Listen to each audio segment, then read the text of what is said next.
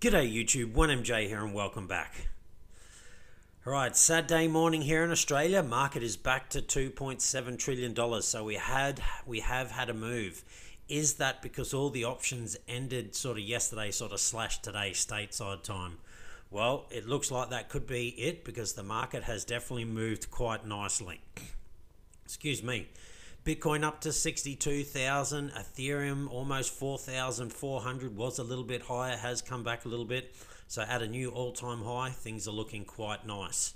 Again, there's always movement at the end of every month. That last Friday of every month, that's when the options expire. And, you know, some people say it's not real and other people say it is. I believe it is. There's at least some kind of movement. It's not always a big drastic fall, but it's generally there's a retracement right before those options end.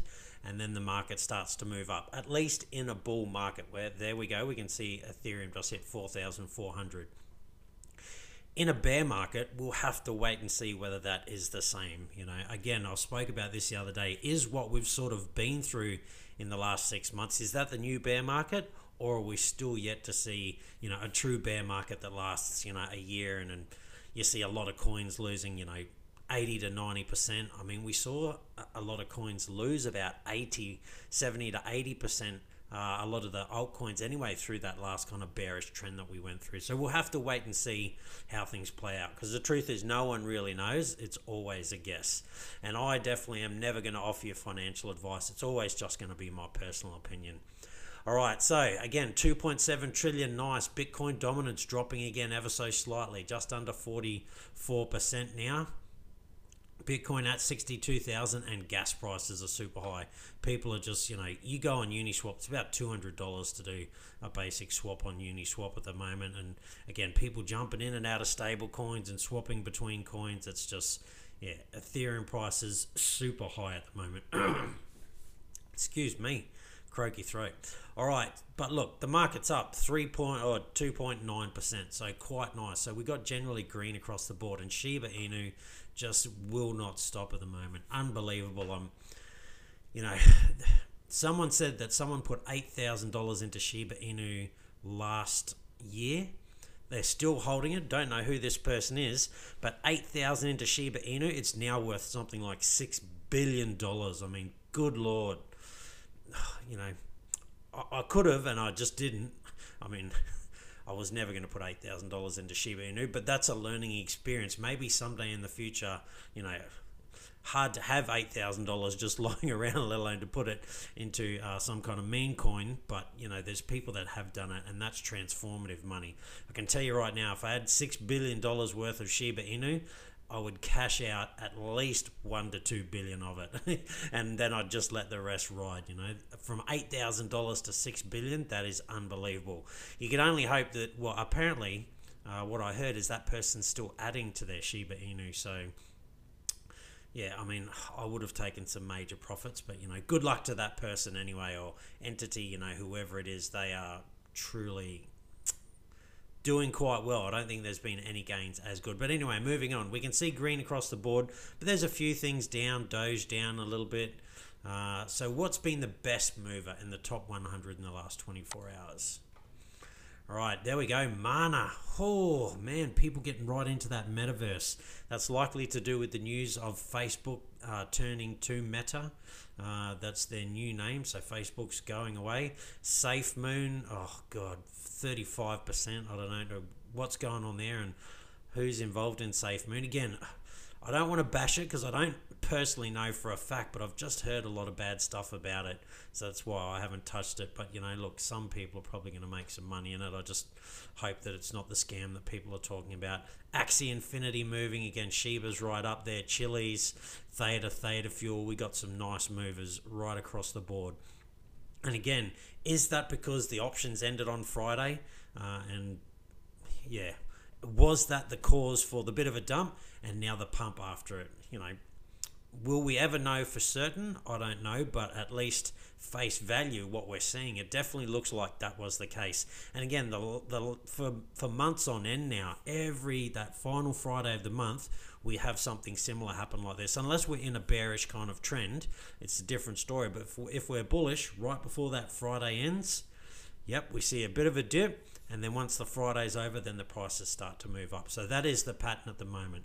That doesn't mean it lasts forever, but that's definitely what I've been seeing. So great moves, lots of double-digit moves, and plenty, well, not plenty, but at least a number of high single-digit moves. What about the other side, though? What about losses in the top 100? What hasn't performed so well? All right, well, there we can see XFin Network down a little bit, Akomi, Nexo, Doge, Aave, One, Matic having a little bit of a pullback, but still $2 for Matic is quite nice. And again, most of these are coins that were pumping just the other day, like Curve had a massive pump. So of course they're going to have a little bit of retracement. Nothing just simply goes up forever. There's always ups and downs. It's that ebbs and flows, but the losses are very minimal. The highest loss in the top 100 is 5%. And again, we saw the gains. They were quite nice. So let's go have a look at the Bitcoin chart. So I did say I was looking for this to maybe come down and touch here, and gee, we got pretty close. Look at that wick. I mean, they managed to push it down to 56,000. Imagine you had a buy order in there. 56,000 sort of 300. 56,290 would have been perfect. You would have just picked it up. But again, look, it pushed straight up. And again, now we are starting to see the end of the options. And again, it's getting towards the end of the day over there. So that's Friday evening for them, Saturday morning here. And it does look like it's starting to push up. So is Bitcoin going to get ready to come up and retest these new all-time highs sometime soon? Again, 66,000, but really, you know, let's go to the wick. About, let's say 67,000. Yeah, 67,000. Can we get to that $70,000 mark next week? It's not out of the realms at all. It's quite easy, actually. It's just sort of when it will happen. But I would say we're probably going to go 70. I reckon we're going to get up to around $72,000-$75,000 sometime next week. That's my gut feeling. Not financial advice. I never give you that. We'll have to wait and see. But look, the number that I'm really looking for is 80,000. I get the feeling like it's going to be really hard to break. And again, everyone's trying, not everyone, but a lot of people are going to try and front run, you know, the 100,000 that everyone think there's going to be a big retracement from. So it could come before. For me, I bought Bitcoin a long time ago. I still, you know, dollar cost average in, but I bought the bulk of my Bitcoin, you know, back at sort of $8,000. So I'm not selling. I don't need to. I don't think Bitcoin's ever going to get back down to $8,000 again. So I'm unlikely to lose money in Bitcoin. And everything that's happening with it, I just get the feeling like it's, you know, the long-term play. So don't get me wrong. Once it breaks above this kind of $67,000 level, even really where it is, I mean, it's kind of at price discovery now-ish. I'm not dollar cost averaging as much into Bitcoin. I am waiting for dips, so I'm putting more into cash at the moment. Still dollar cost averaging into things, but because just about everything's at all-time highs, majority is just staying in cash. I'm waiting to buy the dips rather than, again, going all in on these coins. But this can be considered a breakout trade, but I've moved off topic a little bit at the moment. I really think 80,000 is going to be a hard barrier, and if we do get through 80,000, you know, without too much trouble, I really think once we sort of get, it's a cricket term, the nervous 90s, I definitely think there's going to be all sorts of stuff happening at 90,000. But look, I could be wrong. We could just, you know, completely cruise through this. But a lot of people, you know, all over Twitter and YouTube and things like that are all saying, yeah, 100K is, you know, where they're going to start taking profits. I can tell you it'll be done before 100K.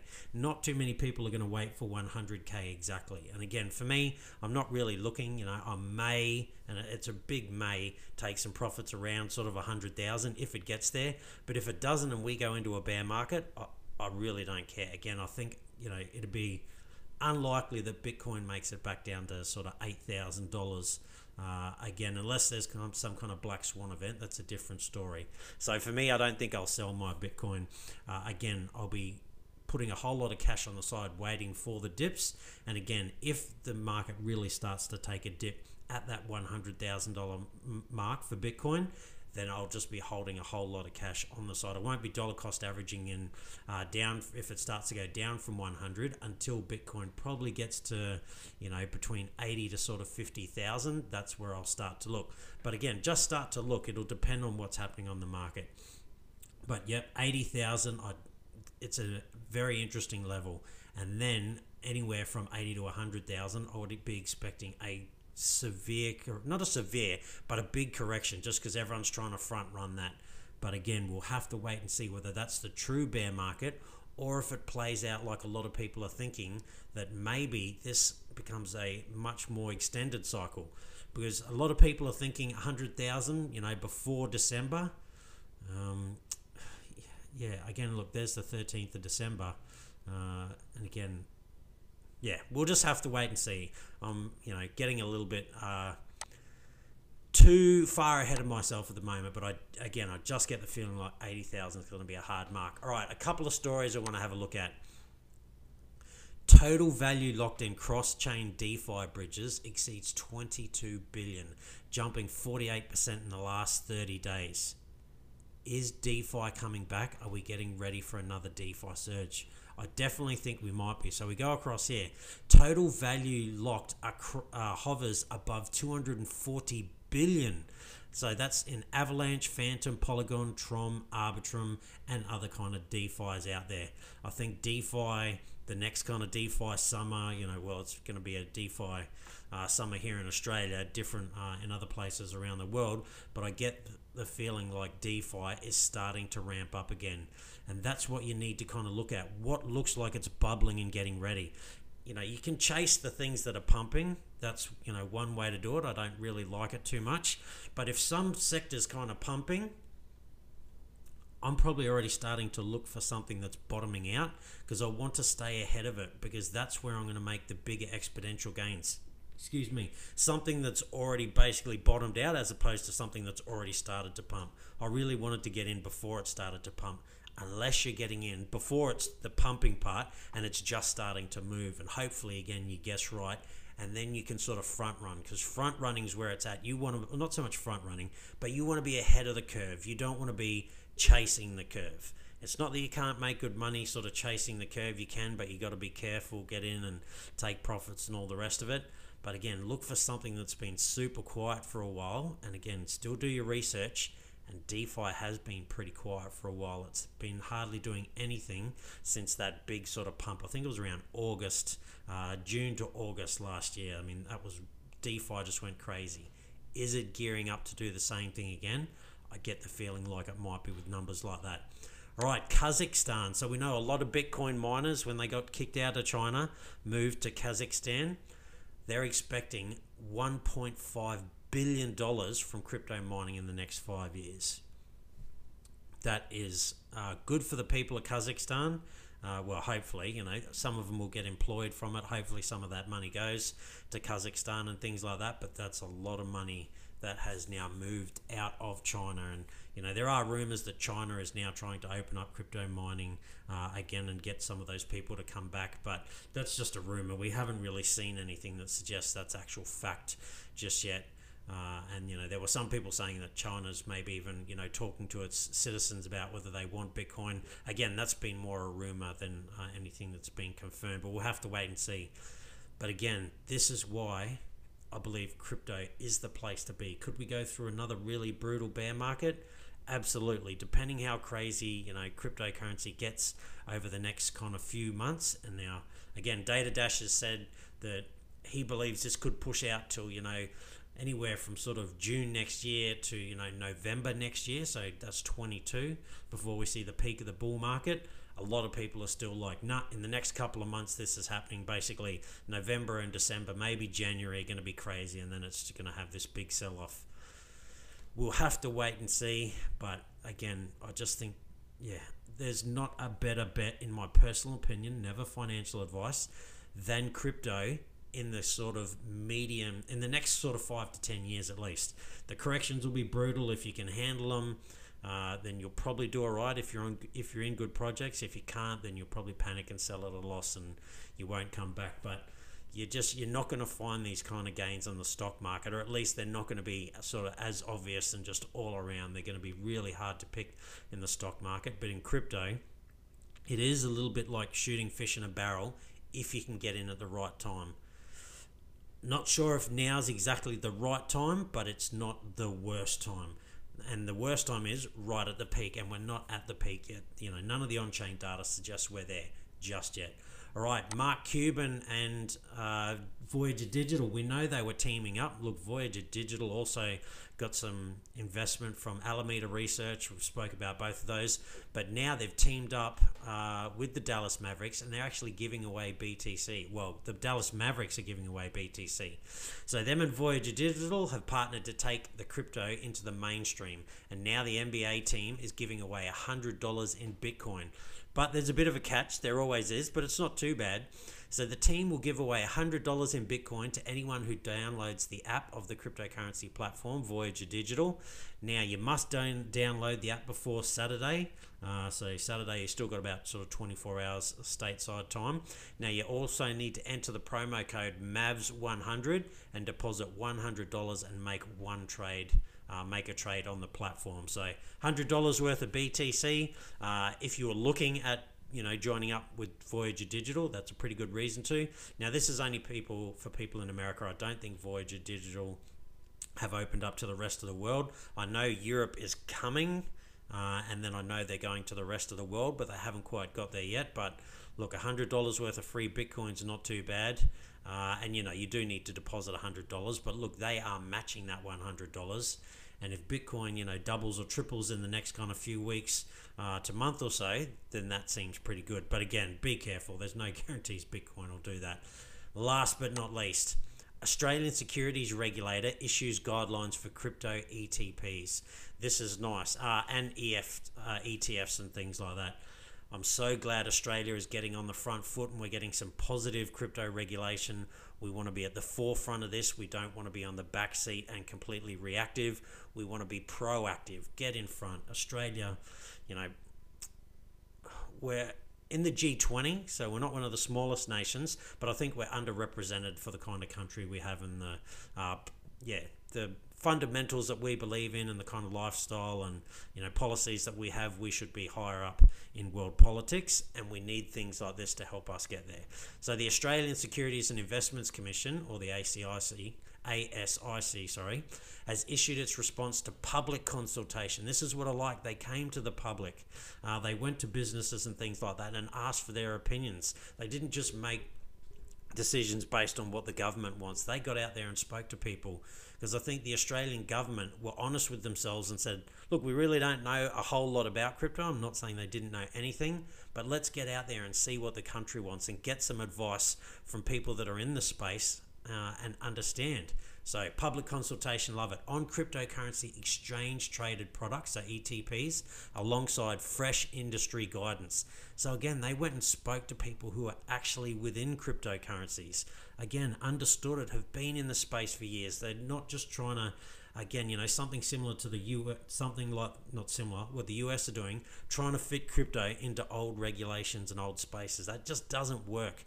This is a new transformative space. We need new rules and new governance around it. You can take some of the principles that have been used on old regulations and that, but don't simply try to fit it in. So I love what Australia is doing here. And again, this makes me proud to be an Australian, one of the greatest places in the world, but everyone says that generally from the countries they're from, if they're in a pretty good country. Now, according to the official guidance, the ASIC has so far green-lighted ETPs based on major cryptocurrencies like Bitcoin and Ethereum, and expects more crypto assets to become a foundation of ETPs in the future.